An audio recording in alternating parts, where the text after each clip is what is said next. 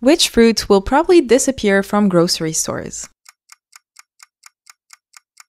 It's bananas. Almost every banana you eat today is a single variety, the Cavendish. Bananas don't grow from seeds the way apples or oranges do. They're cloned from cuttings. That makes farming simple and consistent. You always get the same size, the same taste, and the same shelf life. And it allowed for the banana to become the world's most consumed fruit after the tomato. But the downside is that there is no genetic diversity. And when plants are genetically identical, one single disease can wipe out everything. And that's already happened once. In the 1950s, a fungus destroyed the previous global banana at that time, the Gros Michel.